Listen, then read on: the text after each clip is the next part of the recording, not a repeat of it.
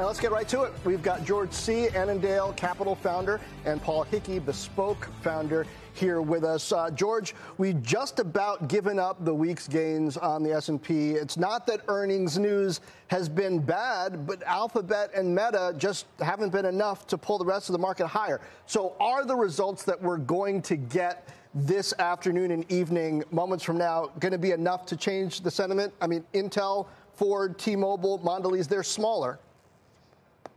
Yeah, hi, John. You know, none of these companies are market movers anymore. Intel used to be, but hadn't been for almost 20 years now. And Ford probably hasn't been since the 60s or 70s. So, no, they're not going to change the trajectory of the market. And the Fed really has so far at least stuck the landing on their tightening. They really have engineered a softer landing, not a harder landing. But, you know, the market's priced that in. And I think people are starting to wake up, smell the coffee, and realize we've come really, really far. And I think we're going to get a little vertigo here in the next 3 or 4 months. All right, Paul, less than a week ago, you called out a line as one to watch, I think as a triple play, and brace yourself, it's up 13.5% just today. NXP also did well, which is one you called out. Lamb Weston did not. What's catching your eye, and what are the themes that you see continuing to emerge this earnings season?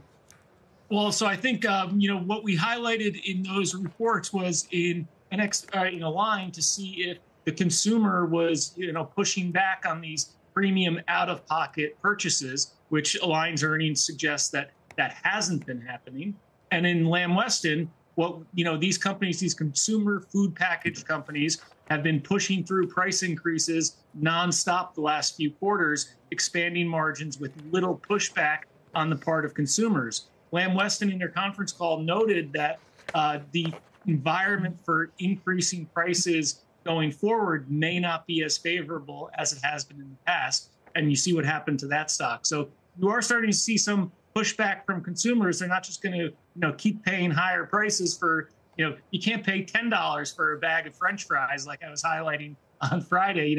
Maybe $7 is the limit that people are willing to pay. So that'll be interesting to see in Mondelez's earnings, how they're talking about pricing actions going forward. Are they still able to, do they think, raise prices, Okay. without